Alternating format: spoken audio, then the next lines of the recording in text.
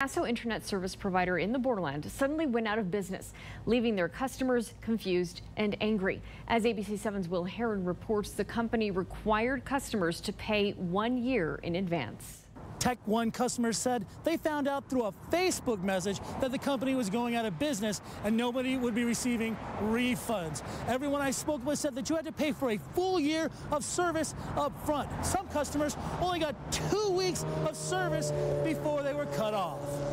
I did sign up in late April, and of course I paid for a year of service. And of course I had 2 weeks of service. I mean, it was good, but then after that, we didn't have any type of service. Mario Tapia, a customer of Tech One Wired, says the service stopped in July. Just posted on Facebook, stating that the reason that no service was actually being offered was because there was a shortage of equipment, of course, due to the COVID. He says he paid more than $300 for internet service. To complicate things, the receipt for service states that there are no refunds and your service may be cut off at any time. I stopped by the address where Tech One Wired was. Even the sign is gone.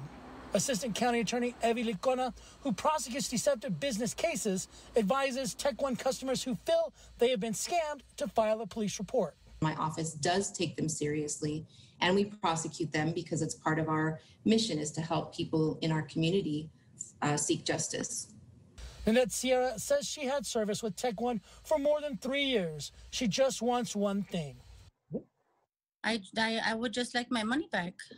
An internet search reveals that Tech One Wired is owned by Carlos Salazar. Now, Salazar would not speak on the record to ABC7.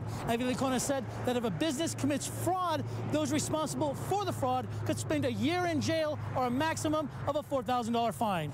Here in West El Paso, I'm Will Heron, ABC7.